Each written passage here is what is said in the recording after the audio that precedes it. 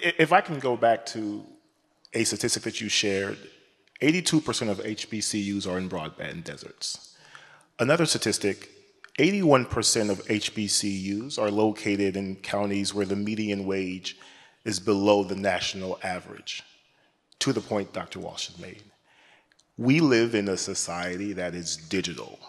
The digital economy isn't something that's over here like it used to be.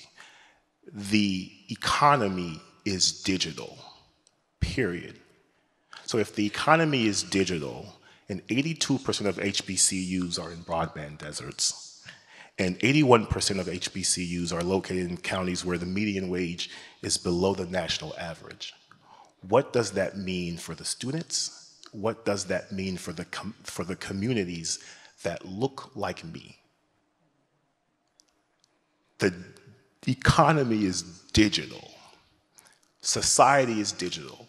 So when we have barriers to access to internet, people are barred from engaging in the world. Like let's frame it like that. From engaging in the world. What does that mean for students?